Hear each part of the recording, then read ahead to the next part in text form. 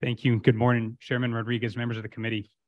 My name is Mike Saltsman. I'm the Executive Director of the Employment Policies Institute. We're a think tank that works on this issue nationally. I'm here today in protest of a process and a so-called compromise that has omitted the voices of Chicago's servers and bartenders most directly impacted by this issue. I've presented to and met with thousands of tip workers around the country, including several packed rooms here in Chicago. And the perspective of these workers is clear.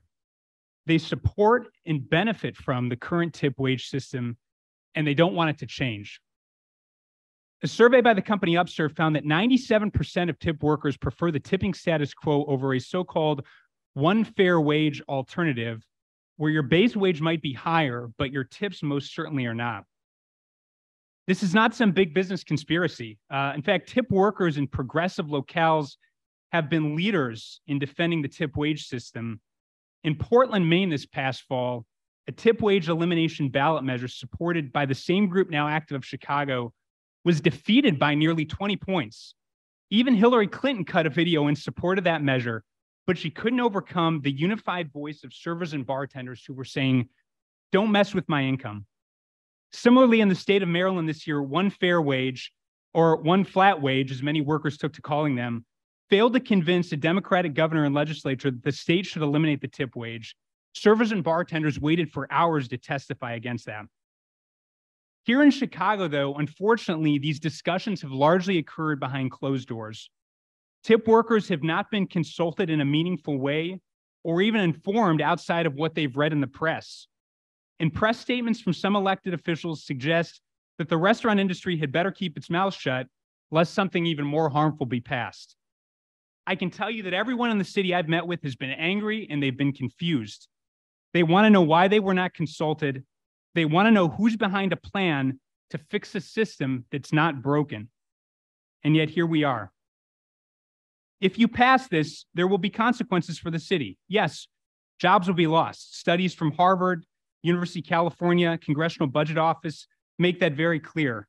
But most concerningly, tip workers will earn less. And that's not according to me, but to both Cornell and the Census Bureau that have studied this issue extensively and other places that have done it and found that tips go down after the tip wage rises.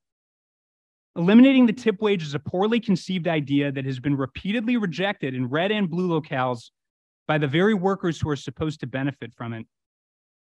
With that, I'd encourage you to treat this idea the same way a restaurant guest may treat a half-baked dish and send it back to the kitchen. Thank you. Good morning. My name is Destiney Fox. I work at Gina Giorgetti's restaurant here, downtown Chicago. I want to start off with, I didn't know anything until almost 2-3 weeks ago about any of what was being discussed.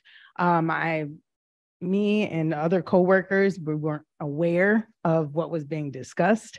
And us as the workers, we should have a right to speak, to say what we believe is right for us as workers. I don't agree with making a one flat wage and taking away my tips. I live downtown thanks to the tips that I make. I work hard for my tips. We create experiences for people. I'm not at a cashier register getting minimum wage. I don't work for minimum wage. I work for the tips that I believe I deserve, and my coworkers deserve, and they earn. I think this would highly affect my livelihood, the way I pay my rent, the savings that I put away to start a family, to go back to school. I'm not going to be able to do those things if you take away tips, which is how I round up as well my money. It's a second job, as well as it's been my job for years on and off. But I also teach. I have a degree. I'm working on my second degree. I speak multiple languages. I'm here from Italy. My mom raised me as a server, an immigrant. And I mean, I don't understand where we're going to fix and put our hands somewhere where the city has a lot of other things that they need to worry about, I believe, than to put your hands somewhere where it doesn't need fixing. This is a system that's worked for us for years. Like I said, my mom raised me over 20 years ago. I'm 34 now, so 30 years. And she had probably $4 as well as her pay plus tips. And she raised me. She paid my schooling. She provided me everything I needed.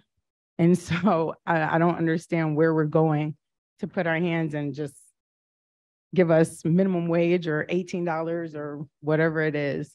I don't make that in an hour. I make way over that in an hour. So another thing that I also is you're driving people out of the city. I mean, our server is going to end up going to the suburbs. So the restaurants that are opening.